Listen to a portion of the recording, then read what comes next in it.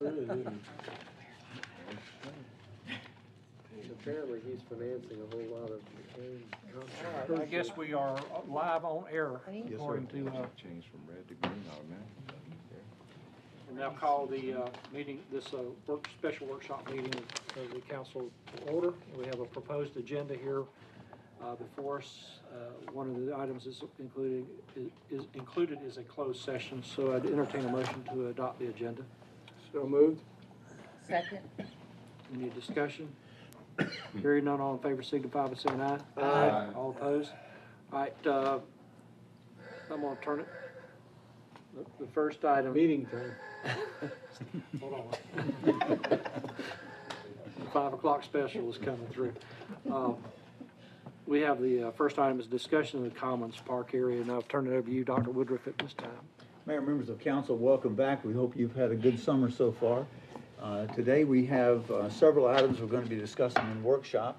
We would like to try to get through the first two items by 6 o'clock, so then you can go into closed session relative to two other items. Relative to the Commons, we have two discussions. One is Richard Ray Park, and the other is the Commons acreage.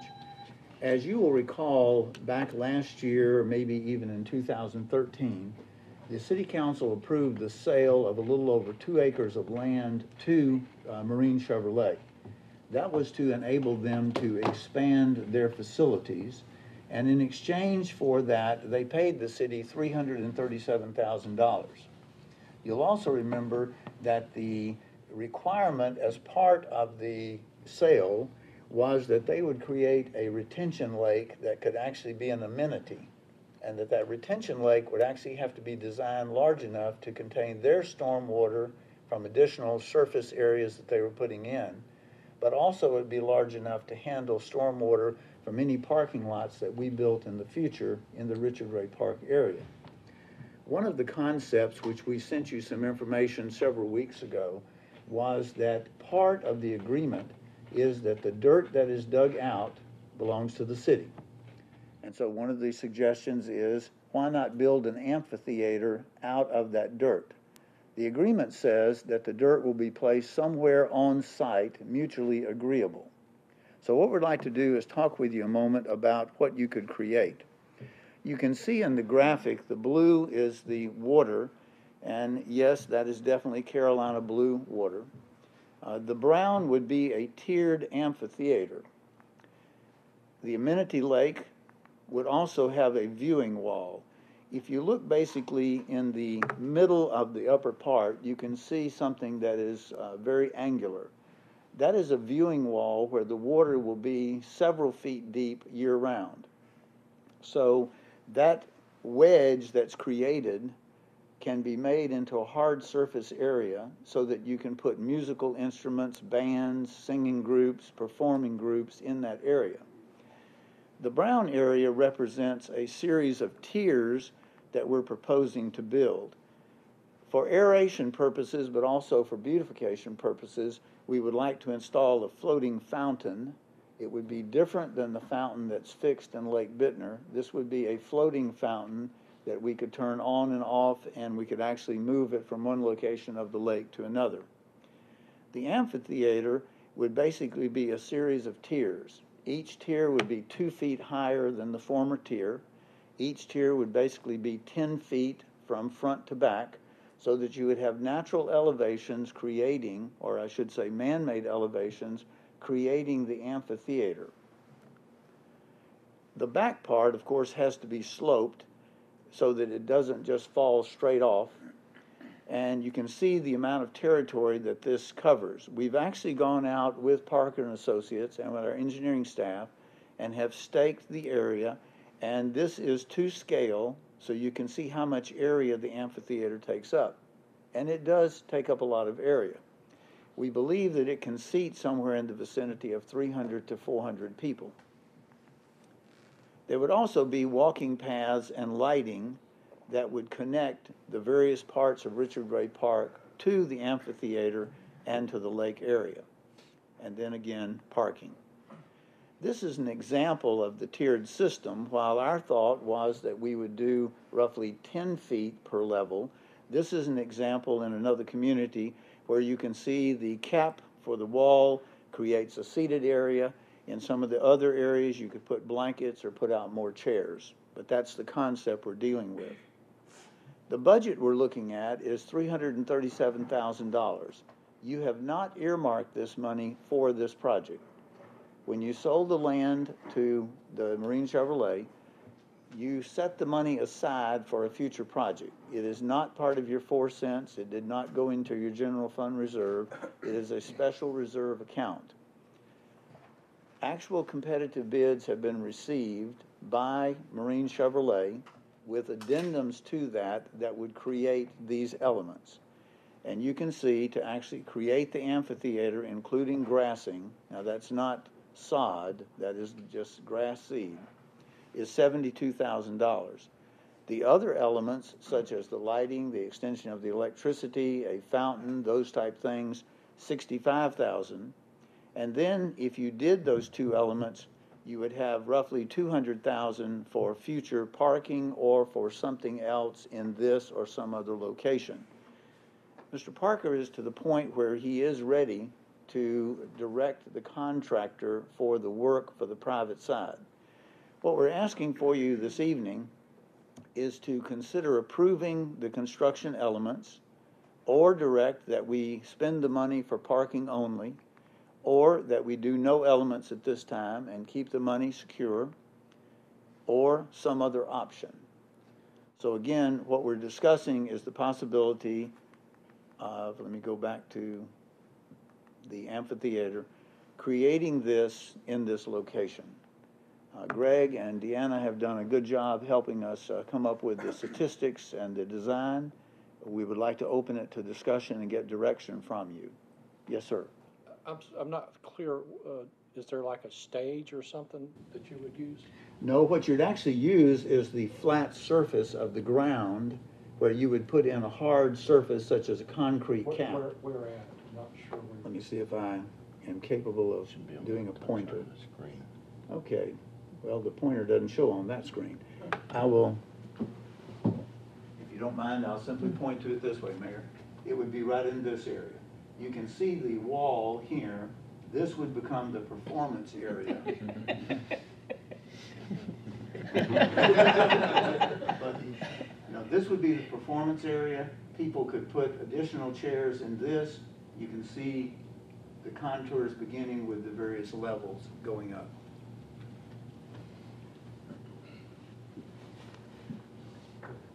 Can you give us more detail on the parking element? Yes, the parking element, the master plan actually calls for some parking to be installed where the word walking for walking path is. Also, at the current parking across from Lake Bittner, you can expand that by about 15 additional spaces. The majority of future parking, though, is back over at the top left of the screen under the word common, where you see the white dirt. That's where your real future parking would go. Now, the question whether you would actually build that parking as an asphalt parking lot, or whether it would be simply a harder surface where you would have grass, and I will tell you, $200,000 will get you some of that parking, but it will not get you all of that parking in asphalt. So how many spaces would you do here on the side? I'll have to check. Greg, do you remember what the master plan? It was about 20 spaces. It wasn't a large number. There were about 15 spaces added at the top where the current parking is, about 20 along the side, and then the rest of it, depending on how much money you wanted to expend and what surface you wanted to put in on it. So, but that's a concept. At the end of the day, if you decide that you want to move forward with this, we can approve the bid. If you decide you do not want to move forward with this, then they will deposit the dirt on site, and over a period of months, we will have to decide what we will do with it. So in the event of some major event there, you're planning on utilizing the existing parking in the commons? Correct. Commons, the recreation area? Yes, and if you also remember, when events are occurred in non-business hours, the agreement allows us to use the hard surface parking that Marine Chevrolet is putting in on the property that they purchased from us. I forgot that. if there's any available. Yes, if it's available, they're welcome to use it. So, Can you describe the seating a little bit more? Help me understand what's, I mean, I saw that one picture, okay. and that's what we're thinking. We're thinking something very similar. Look at the largest level, because what we did was design this where they would come up basically 2 feet so people could see over each other, and then there'd simply be a flat grassed area. That way you could bring your own lawn chairs and you could sit there. We're not going to be going to the expense of putting in seating I see. so that people could spread blankets, they could bring lawn chairs, but by having it tiered, you're able to see over the person in front of you. And of course, with the amphitheater down on the ground, it would be also, I mean, that would be the amphitheater concept.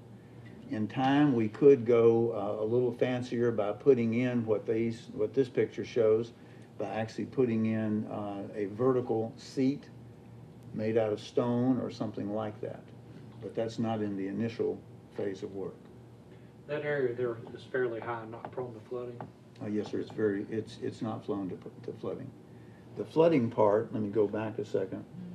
The natural, if you'll notice, there is a heavy dark line that comes from the W in walking down to the P in park and then down to the F. That's the natural drainage ditch. But this area here does not flood. And the fountain has been, or the lake has been designed so that it can be contained with water year-round. It is not a detention facility that will be without water. And I'm sure if we got into a California drought, we may see something like that. Where are the closest bathrooms to this amphitheater, or would we have to construct bathrooms beside it? The closest bathrooms are actually just off of the top of the parking lot, but you would really not use those bathrooms for this type of activity. You would most likely bring in temporary bathrooms, better known as porta-johns, and you would probably line those up somewhere along the paths as people come in, just like we do for any festival. We had not envisioned building a bathroom house at this location. But the existing bathrooms aren't really that far from this site. They're not too far away. I mean, if you look from the walking there, maybe Probably in the 100 area yards. of where the word area is. Just above it, Yeah, but by the Yeah. end of the parking lot there. the bands on that small bathroom wouldn't, for something like this, wouldn't, I don't think would handle it. You would definitely need to bring in, if you were having a good concert there, and again, you know, the concept would be that we would open this up to anything from high school groups that are trying to raise money.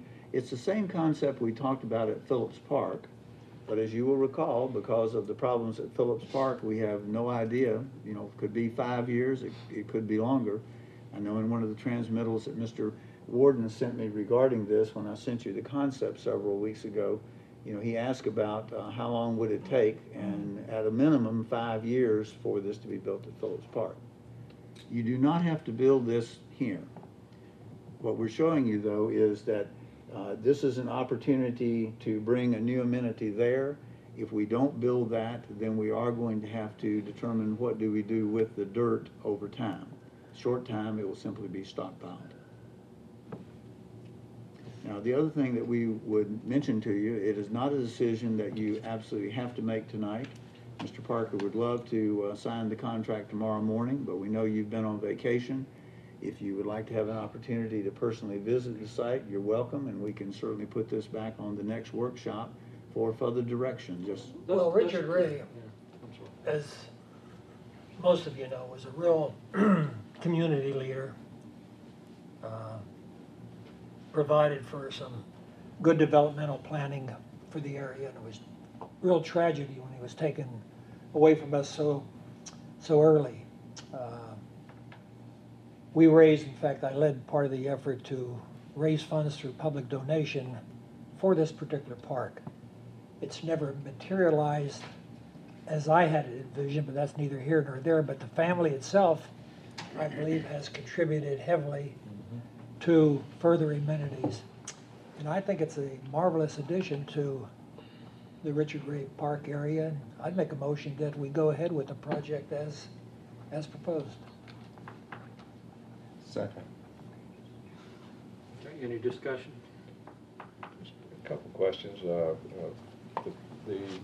The G in parking, that parcel on the other side of the road, is that city owned? Yes, sir. Where's that at? What have we master planned for that area? Playing fields. And what we'll do is, in just a moment, we're going to show you an aerial of all of those. So if you don't mind, let me jump forward to another slide in the next presentation, and I can show you all of the city land. Okay. The blue area is the area you were just referring to. This is a graphic. As you will recall, earlier this summer, we talked with you about the fact we had let the wetland jurisdictionals expire on all of the Commons property. We worked with Mr. Parker and with Hayward Pittman and with your staff, and what we've done over the spring was to come in and cut out all the undergrowth in the number 7 area up there, which is green in my eye, the number 4 area, which is kind of a purple or pink, and in the number 8 area, which is green, and the number 9A area behind the tennis courts. We did that so that we could open it up, let it dry out, have better aeration, and then we brought in the folks from the Corps of Engineers, and as I mentioned to you probably three weeks ago by email, we have gotten a very, very favorable jurisdictional. So for the next 5 years, you have a permit that basically says you can use all of that colored property for development. Not that we have plans to develop it in 5 years. There are slivers of creek bed, if you want to call them that, or ditch bed that are jurisdictionals, but they are very narrow. At most, they're 20, 25 feet wide, and they're basically your drainage ditches. So you could not have wound up with a better situation than what the jurisdictionals have. Once the jurisdictionals are given, we have our calendars marked, because before it expires after 5 years, and believe me, they're on Carmen's calendar, they're on John's calendar, they're on the manager's calendar, they're on Greg's calendar, they're on Susan Baptist's calendar, we will file for another 5-year extension. So realistically, for the next 10 years, you have the potential for developing your property. And that is important, because if we hadn't gotten in there with Michael's folks and with Pete's folks and really cleaned up the forest, you would have lost that, and once it gets designated wetland, you really don't get it back. So the area, going back to your question, the area in green is an area that the city did not have a master plan specifically for. The area in blue, number 3, that is the area that you deeded to the county for a library. As of March of 2015, that deed reverted back to you, because the deed said that if the library was not completed by March the 13th of 2015, it would automatically revert back to the city. That's an undeveloped block, correct? It's undeveloped. So that's that undeveloped block where we have currently what we call Jacksonville Challenge, or the Commons Challenge course. As you come around towards Mr. Bittner's house and towards the water tank, all of that is undeveloped.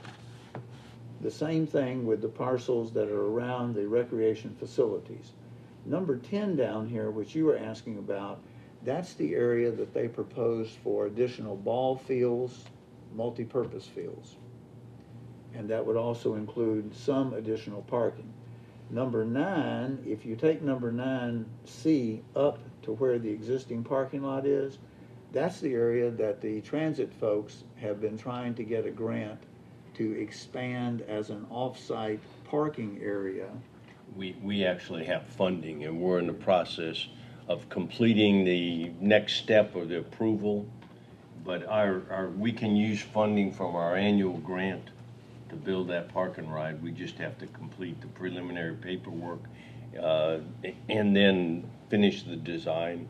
So that's in the CIP right now. And that parking would be available for events in the Commons area during weekends and on the evenings and so forth. That's correct. A little help here, one other to help me clarify.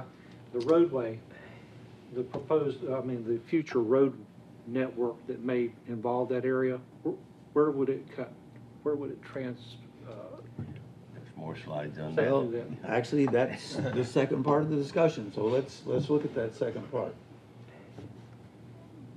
Before we leave this part, this next discussion really is talking about your property when the commons area was purchased by the city.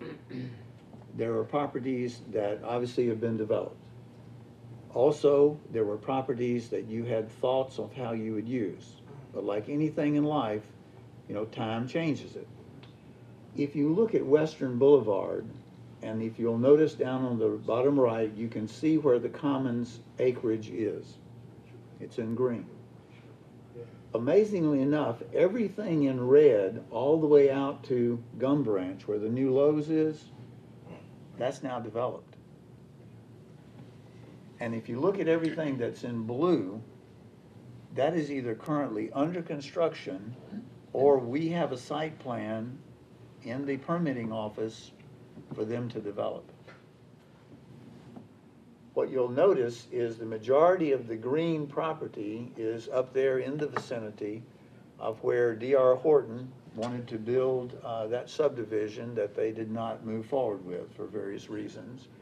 And you can also see that it is up in the apartment complex area.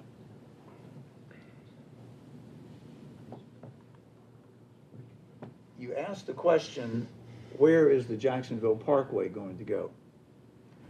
The red line at the bottom, of course, is the existing parkway. The blue area is the city acreage that is in that parcel where the library and out to Western Boulevard. The hatched yellow is the potential route for the extension of Jacksonville Parkway. At this point, I'll introduce the handsome and talented Anthony Prince. Anthony, come on up. I'd like to have Anthony talk to you about the schedule for the building of the extension of Jacksonville Parkway that the MPO has been working on. Please. Good evening, Mayor and Council. Thank you for the opportunity to be here. Jacksonville Parkway extension is one of our highest priorities at this point. And truly the intent with the parkway is to finish the bypass, so to speak. The bypass was intended to be a bypass of US 17, but currently it ends at Western Boulevard at Gateway North and really doesn't connect back over to Highway 17. So the intent with Jacksonville Parkway is to do that. Right now the project is scheduled in the TIP for 2024. So it's not an immediate construction project, but we do anticipate that it'll be in that next tier for funding and construction. Many of you have noticed the congestion on Jacksonville Parkway already at Western, and that's actually a good thing, because only by having congestion do you move your projects up on the funding list for the future. So sometime, in the mid-20s, you will see Jacksonville Parkway built. Now, why is that important for this discussion? Jacksonville Parkway is going to split your property. What you will wind up with is city land that is used for recreation on one side and city land on the other side. The green parcel adjacent to the blue parcel is owned by McRae, the McRae family. They actually own a piece that goes all the way back, to where it connects to other owners, but it really wraps around the Jacksonville Commons to a substantial degree. I would also remind you, and again, I apologize for pointing, but I will. The annotation is on. Then I'm gonna let you annotate. And what do you do with annotation? I think you just touch it with your finger, Okay. actually. I will remind you that while this property, I have the golden finger, it's not working. It worked up there. It worked up there. Okay. This is basically the McRae property line. This property up here is the 227 acres that a partnership deeded to the city 3 or 4 years ago. Now, it's true, a lot of that area up there is wet. It's also true there's about 75 acres of pods that is upland, and in the future, you may decide to build an environmental park up there. But really, that back part that's in the circle is not going to be for development.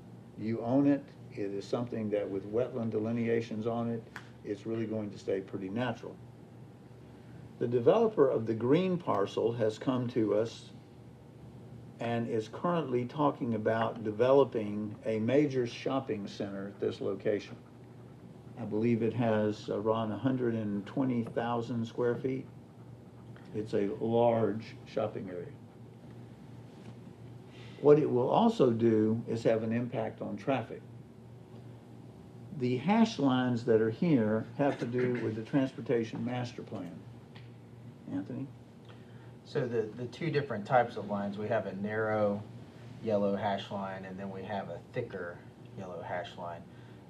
When we see a development of this size, and of course when we're doing planning for the city as a whole, we look at connectivity, right? Because connectivity is how we disperse traffic and avoid congestion, and also open up areas for future development.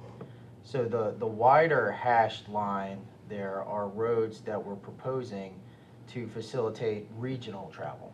So these will be public streets like the extension of Jacksonville Parkway, which is shown here.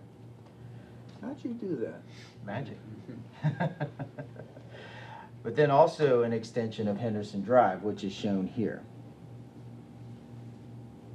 As I mentioned before, Jacksonville Parkway is funded on the TIP, and we expect to see that under construction somewhere in the mid-20s, hopefully earlier 20s if at all possible.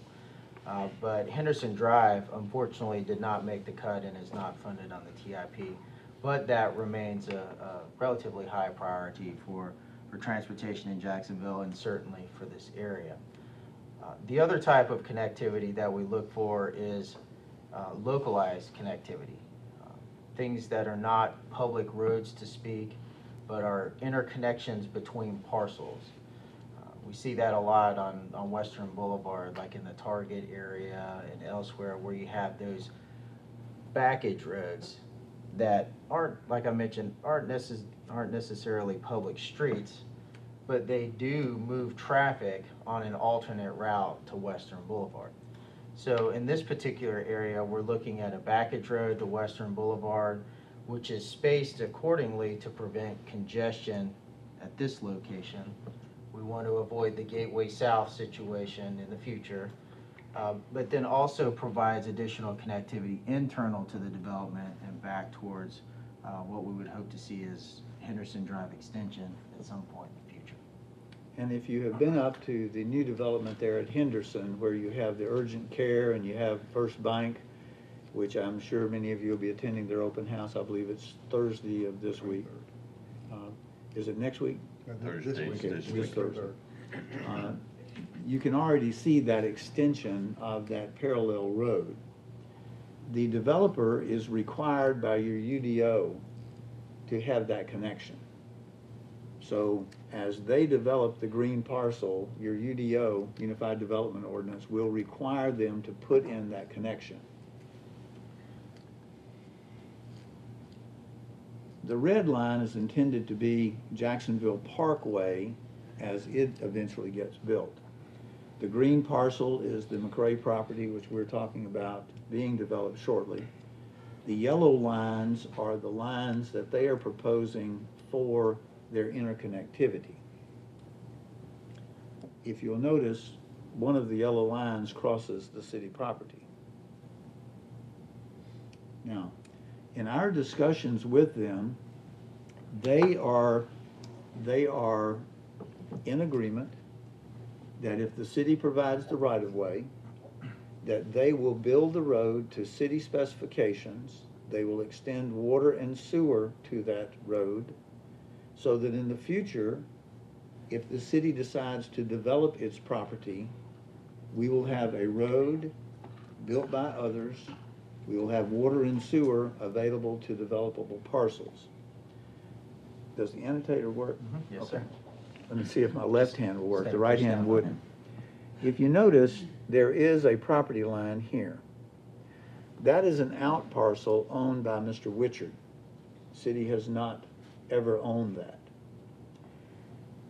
We have contacted John Pierce, who is a representative for Mr. Witchard, about possibly donating that property to the city. That property has some higher developable portions here, but this area in through here has some substantial drainage issues. So the possibility of Mr. Witchard getting a development permit to fill the ditch, which is a substantial ditch, it's not just 4 or 5 feet, it's more like 20 feet, that is not really good. If they were to if they were to donate that property to the city, and if a frontage road was built, or backage road as Anthony called it was built, you would have the potential for several, at least one good, maybe 2, developable lots here, utilizing the frontage road, utilizing your property and property which Mr. Witchard may be willing, he hasn't agreed to it yet, donate to the city. You have to look at this property, I'm sorry, let me say it differently. I'm encouraging you to look at this property as an investment group. While you're certainly the mayor and council of the city, you are responsible for the assets and determining how those assets should be utilized. Going back one slide again, Jacksonville Parkway is going to split your property. The concept of having recreation activities over here and recreation activities over here might work if they were really independent recreational activities. So if you built a water park, a major water park in here, that would be one thing. But if you had ball fields in here with other activities over here, you would not want to encourage, because of the traffic volume that Jacksonville Parkway is going to generate, you would not want to have recreation facilities on both sides.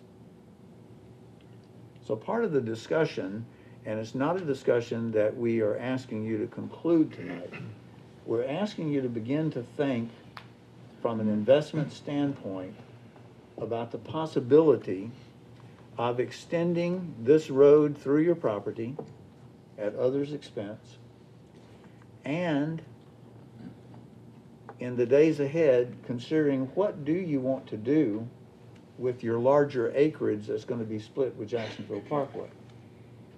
We have not done an appraisal on our property. We have done appraisal, though. We did conduct an appraisal on the property that you sold to the Marine Chevrolet. At the time you sold that, acreage in this area was selling for well over $500,000. I have no idea, I was not here when you bought the commons, or when your predecessors bought the commons. Does anybody know what you bought the commons for, all 160 something acres? I think it was $400,000.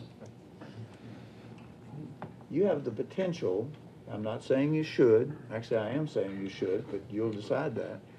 You have the potential to sell this in this area for easily $6 to $8 million. What it will mean, though, is it will move from a recreation holding to an asset with the city that you can do other things with. So, for example, going back to the large picture that we started with, if you were to sell the green parcel, you could use that money to finish the rest of the development plan for the commons. I mean, you have to look at it from an investment standpoint, that you have investments and how are you going to use them. At one time, there was the thought that you would build the water plant on the green property. I would say to you, when you decided not to do that, that was a wise decision, because it gives you this opportunity to look down the road and decide, what do you want to do? From a timing standpoint, you have a lot of information that we've given you tonight on 2 projects that we don't expect you to come to a conclusion on. What we're doing, though, is asking you to spend some time over the next several weeks, and we can have this discussion further if you would like. Yes, sir. I got one thing to continue. I've got a motion and a second out there that we still have to do. So, council, is there any other discussion on that matter? The only discussion I have, Mayor, is that I'm not opposed to the project. I would just prefer a little more detail into exactly what your vision is in the construction process, and, you know, what the maintenance implications are gonna be. For me, I think it's a great idea. It's a great location. We probably should reinvest the money back into that park, but to make that decision, I would prefer a little bit more detail on what we plan on building. The reason I say that is I go back to the bridge, and we didn't know we were getting a patina bridge. So a little more detail would be nice. Well, just so you'll be at ease, any bridges we built out there, we will paint. So, I think it was just but we can certainly give you a lot more detail. And the conversation you're talking about is relative to the Richard Gray Park portion. Is that correct? Yes. Okay. We're still kind of talking about that, the amphitheater, right? The now. amphitheater. The amphitheater. I'm not opposed to it, just a little more detail will make it more palatable. Further discussion? Just a quick question. What was the size, what was our proposed seating for the Phillips Park amphitheater? Do you remember? Was it 500? I think it was about 300 to 500. Is that the same size as we're talking about here? I think you I said think 400. they're saying 300 to 400, so roughly the same size. You know, there is no question we're putting a lot into that park. I mean, there's no getting around that. The one thing is that because of the opportunity of the lake, it gives you a great backdrop for the amphitheater. I'm not giving up on our hope that one day we're going to be able to redevelop Phillips Park and add some good activities there. I can assure you of that.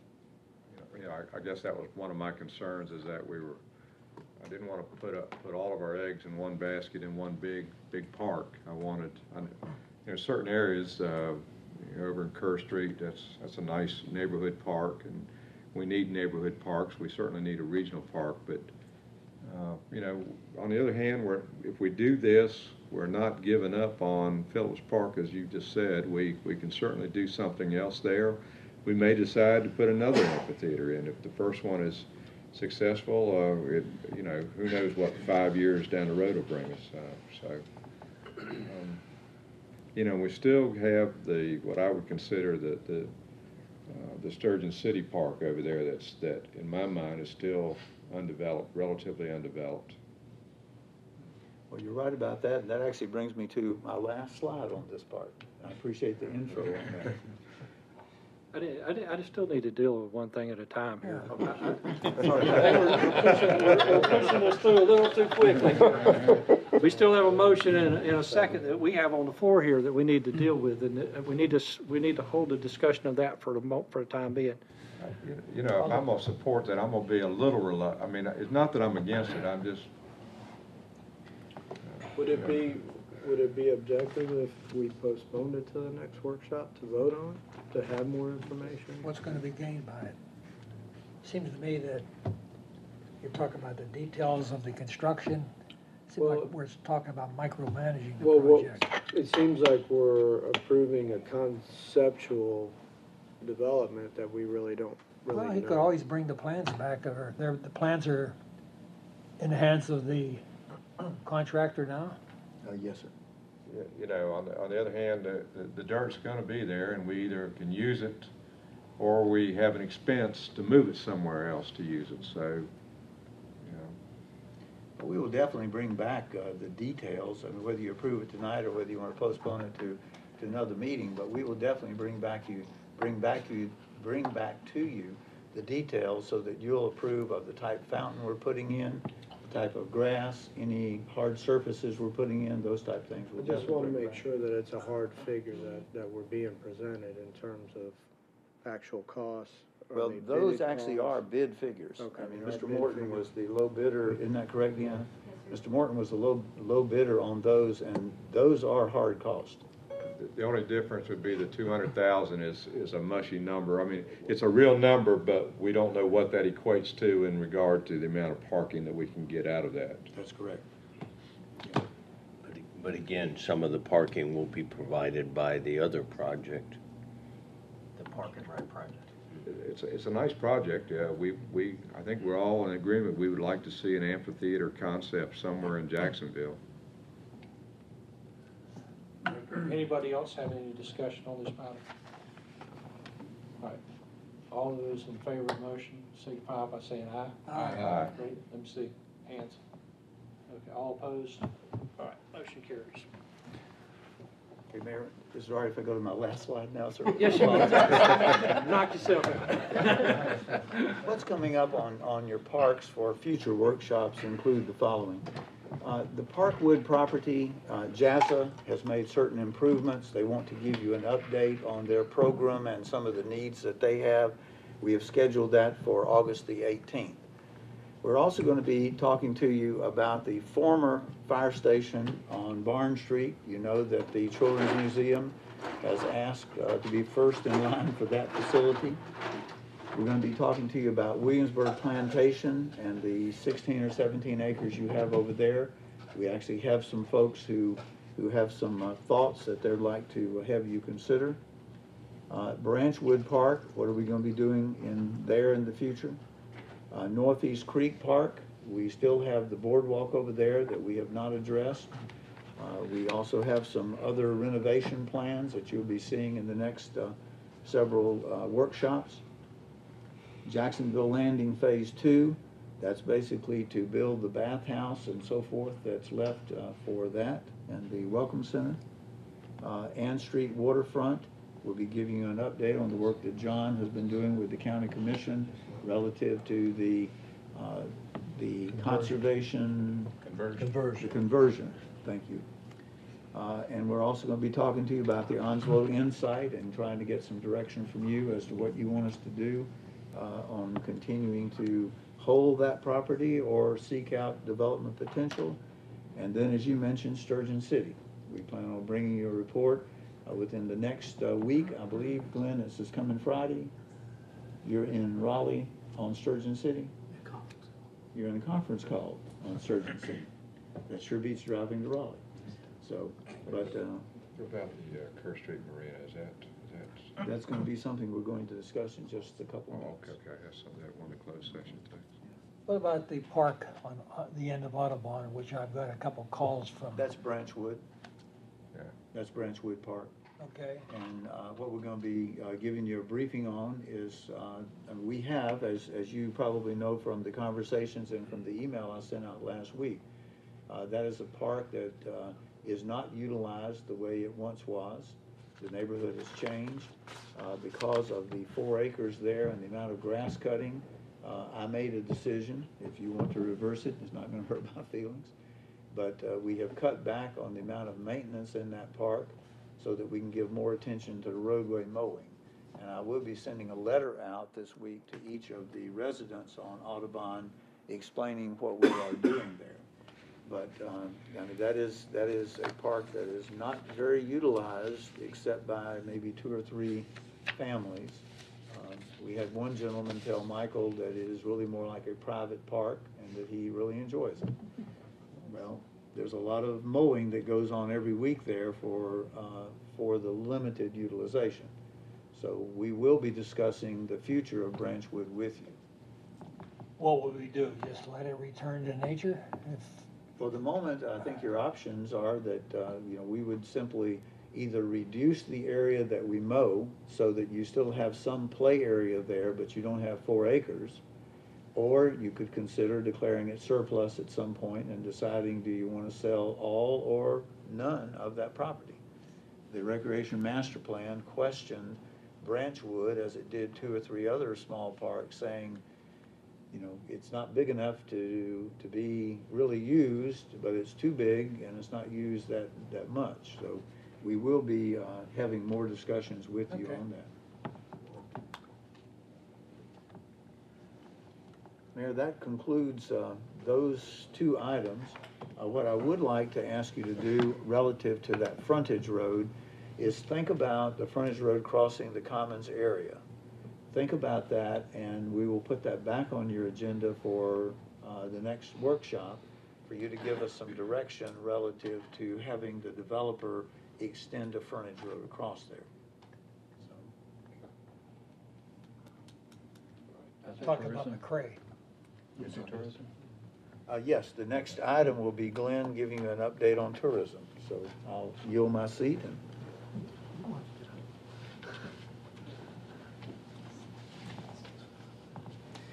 Good evening.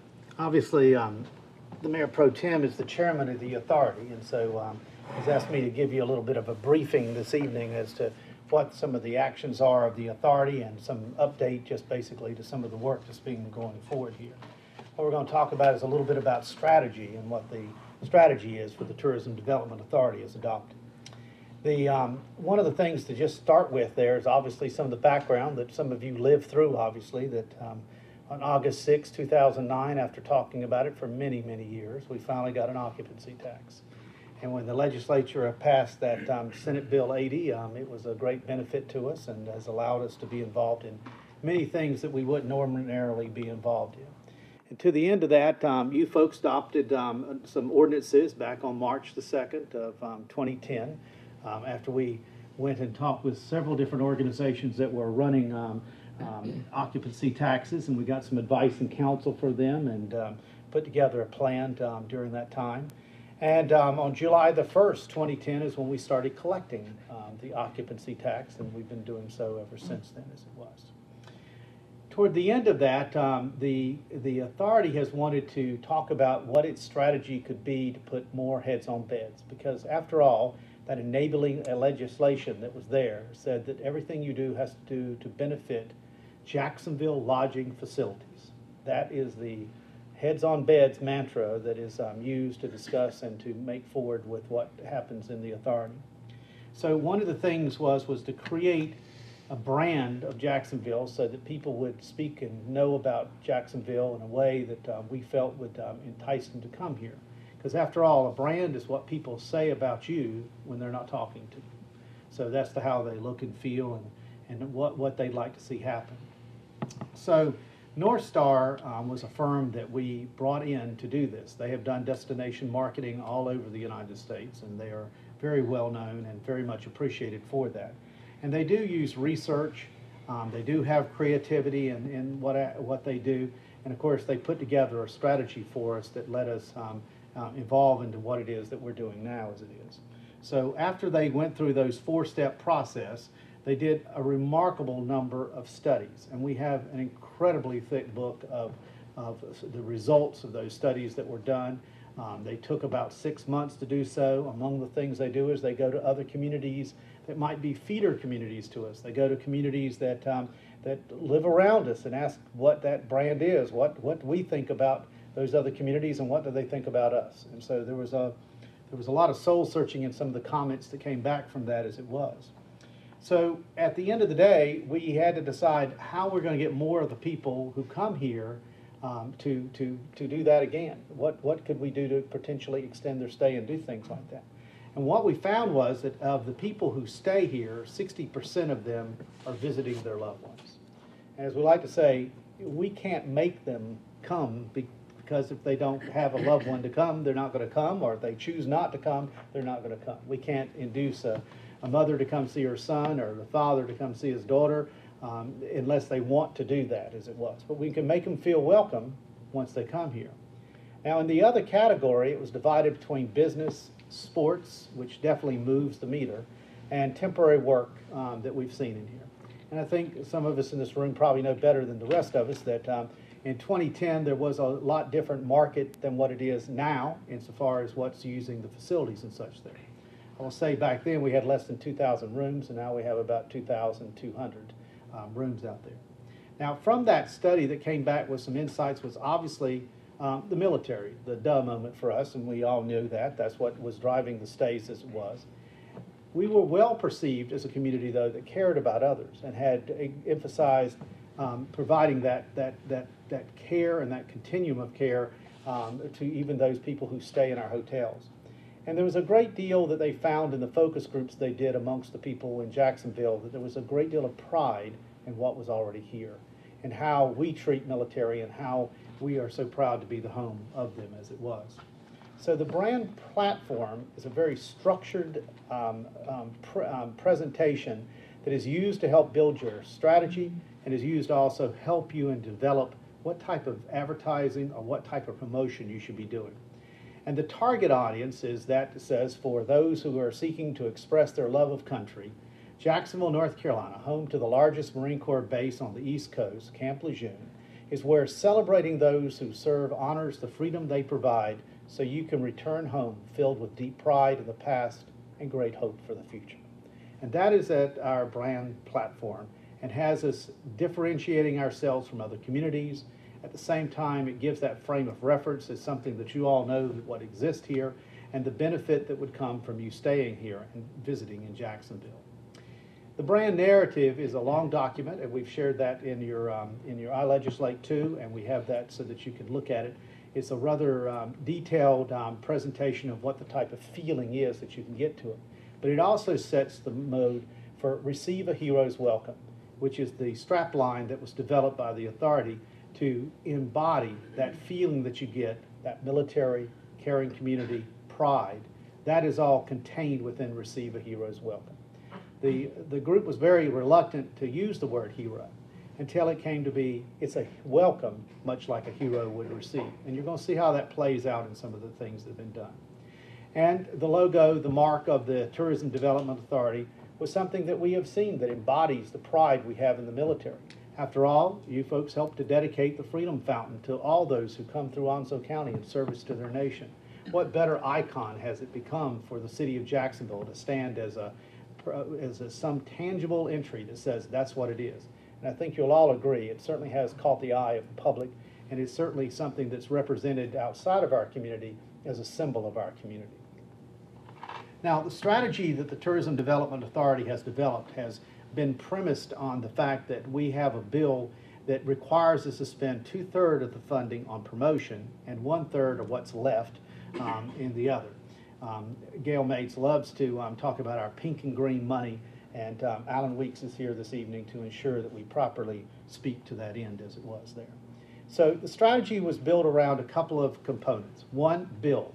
Things that people can visit, things that will draw for overnight stays, extend that visit. If someone's here visiting with their loved ones, give them something they can go and visit and do and extend their stay by a day or so. And support overnight activities that'll draw overnight stays, events that'll encourage visitation, efforts that build on that excellence and professionalism, and truly programs that have future potential.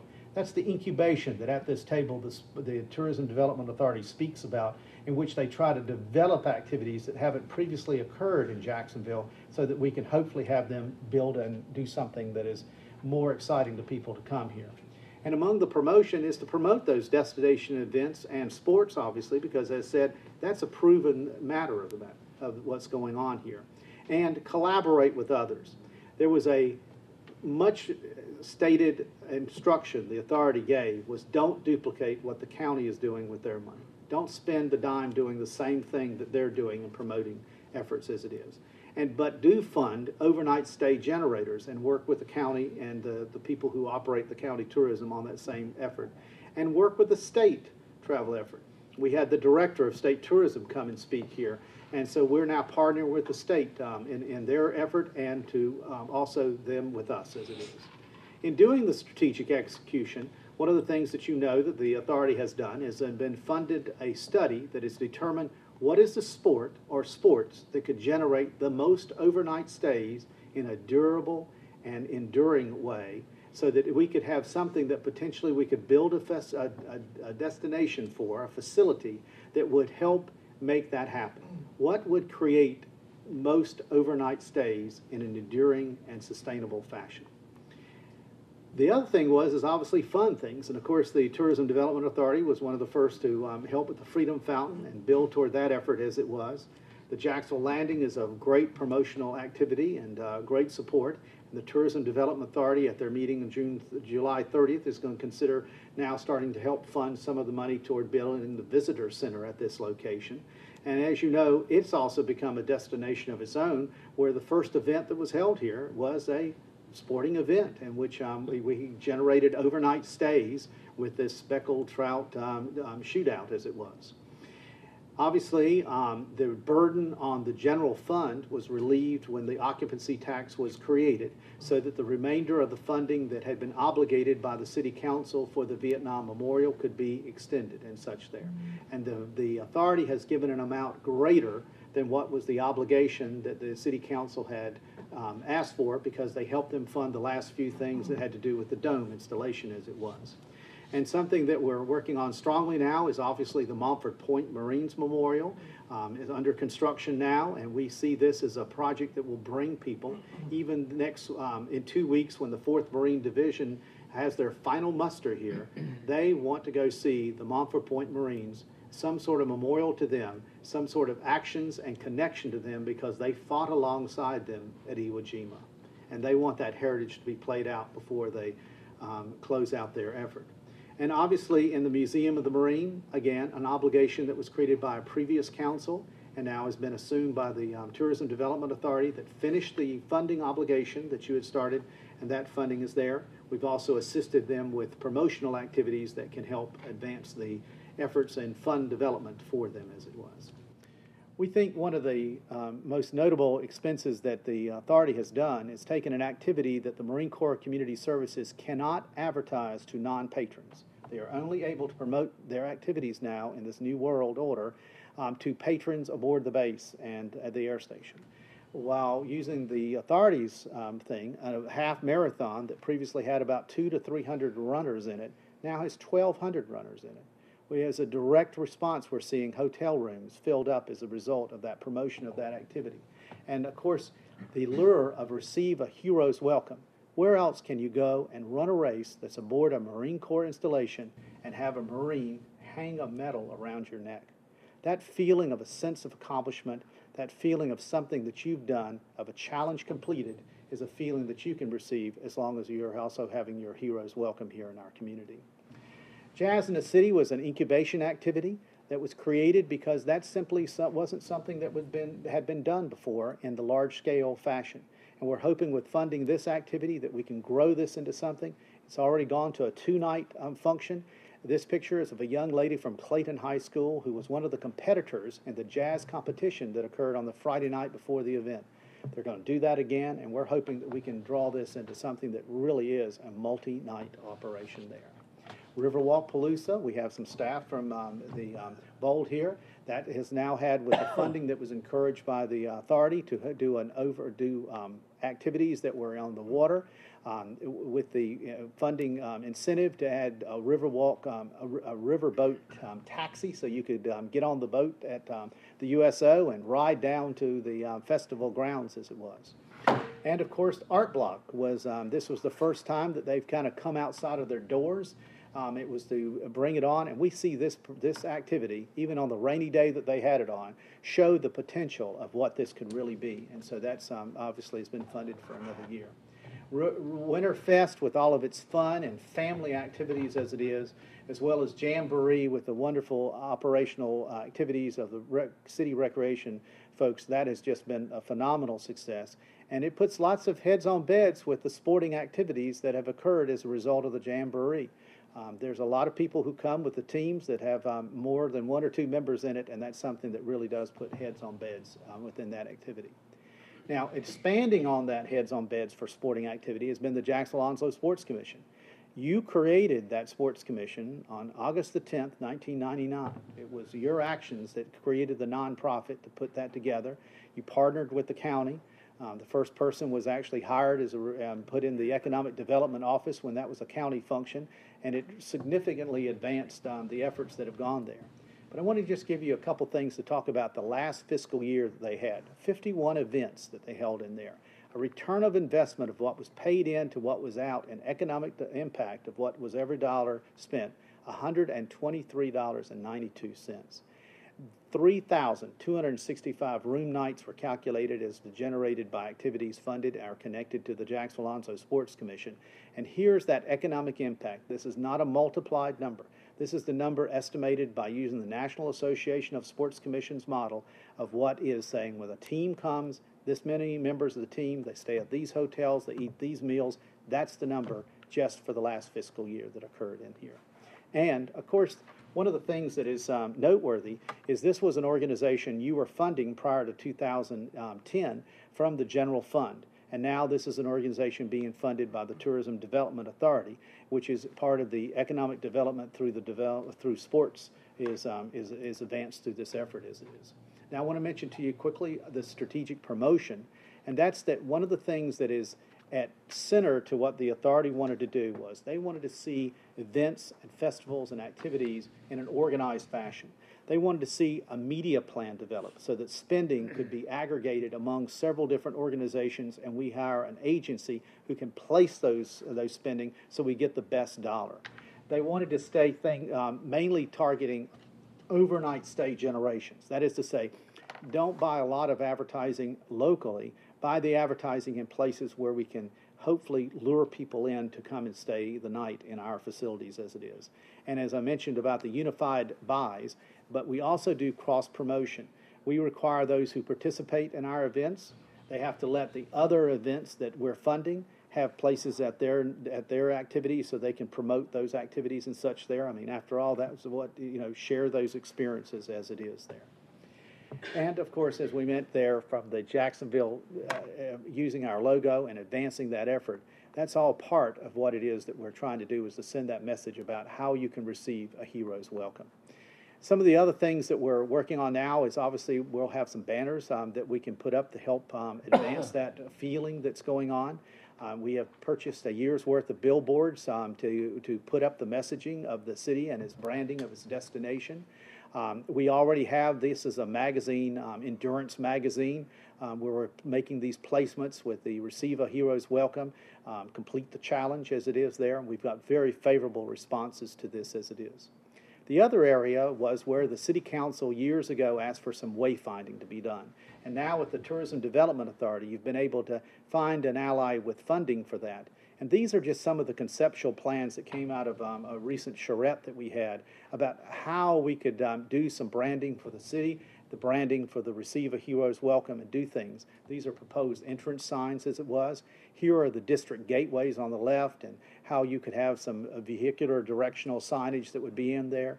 And then, of course, the idea would be that you would also have directional signs that are downtown. Now, if you'll notice, they have different caps that are on them because they're proposing that we create districts such as the Commons, such as downtown. Those type of areas would be developed, and of course the memorial gardens that we have that we're so proud of.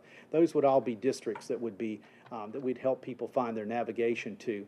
And with that district identification, the look and feel would be consistent throughout your experience with the visitor. And one of the ones that we're really thinking about is out there at the Commons, to have a sign that would be on Western Boulevard directing people into the Commons, letting them know what's going on inside the Commons, what type of activities are there. There's a lot of cars, Anthony tells me, on Western Boulevard. I've seen have to experience most of them when I'm trying to make a left-hand turn somewhere, but we know that that's a highly traveled area, and to have something that we could talk about with what's going on in that area would be a wonderful thing. And that, Mayor and Council, is a brief presentation of what the overview is. I do want to just remind you as it is, this is the strategy that the authority's been working on. This is the type of activities they've been trying to go with that they've asked us as staff.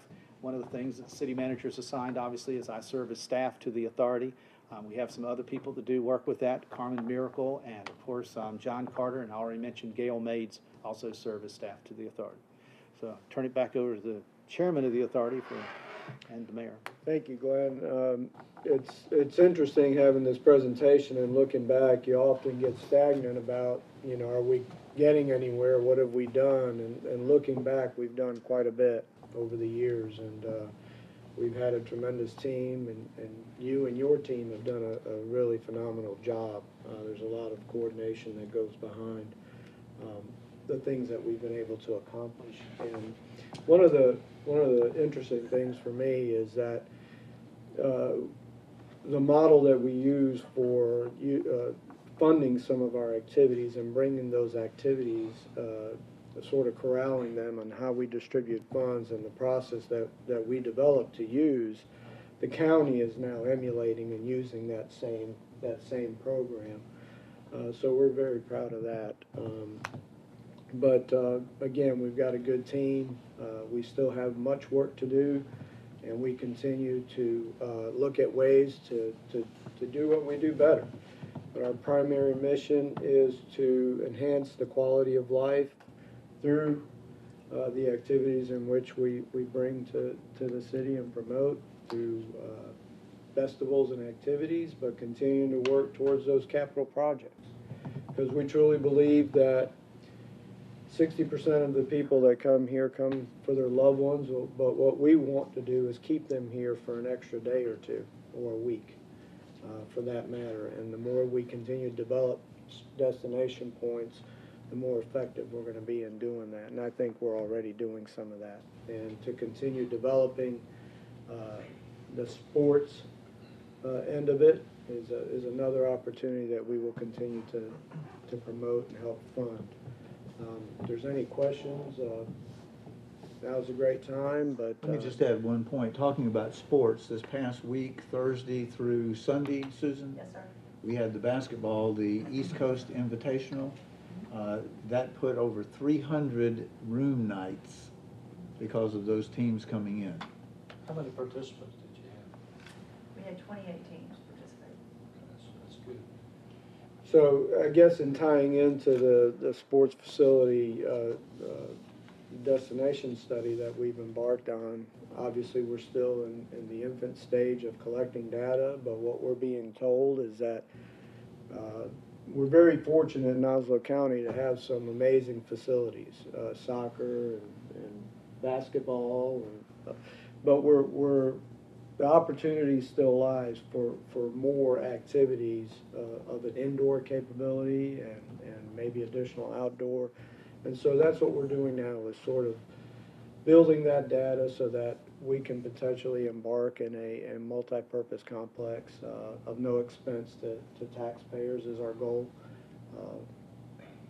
Funding it through the resources that we have in cooperation potentially with the county, making no obligation for the county. But we have a lot of opportunity, and we have a great community, and it's nice to see the work that we've been able to accomplish so far, and we've got a lot of great things in the future to come, and I think that the citizens will all benefit from that. Well, thank you very much for that report. Mr. Dinner, I thought you had a question. No, it's a great report, great activities. I can see with all that activity going on that the idea of a city license plate got lost in the shuffle, but I'm still waiting. I thought that was part of our presentation. Well, we missed it.